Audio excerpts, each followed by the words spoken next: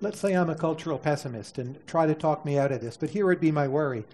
If your theory implies cultural evolution speeds up as you have more parts, more people, more interconnections, I worry that social evolution will bring us further from the point of what our genes can handle. So think of there being an increased variance of the match between society and our genes. Most things do in fact work better because cultural evolution carries a lot of useful knowledge. But just a few things stop working, like maybe electoral politics, believe it or not, or the diets we eat, or a few things in society go wrong. And if you think of everything needing to work fairly well in society for it to sustain itself, should we then be cultural pessimists?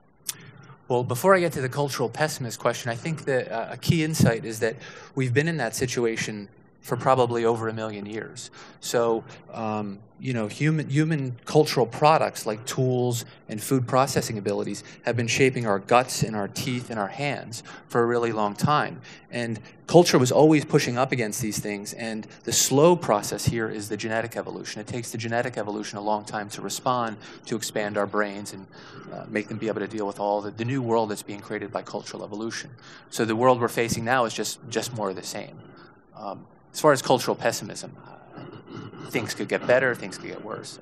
I don't have any predictions. Now we have the internet, so that's very rapidly multiplied the number of combinations and connections over a 20-year period, much quicker than almost anyone had forecast. So if we apply that to your model, what does your model predict, if only in broad terms? What effects will the internet have on society, given that genetic and cultural evolution are interacting, and the number of permutations has gone up a lot quicker than we expected? Is this a train wreck waiting to happen, or the greatest thing since sliced bread, but 10,000 times better? Certainly in the short term, it should increase the rate of innovation, because it's easy to exchange ideas amongst very diverse minds. Now, the problem productivity growth is falling, right, in most countries. This baffles me. You mean why productivity growth is falling? Right. Japan, U.S., Western Europe, productivity growth is lower than it was, say, before the 80s. I don't blame the internet for that, but it doesn't seem to have helped very much. Well, I mean, I think I'm a cultural evolutionist, so I want to see this on a much longer time scale. Okay. So ask me in 200 years. Okay, 200 years. We'll have you back for a second episode.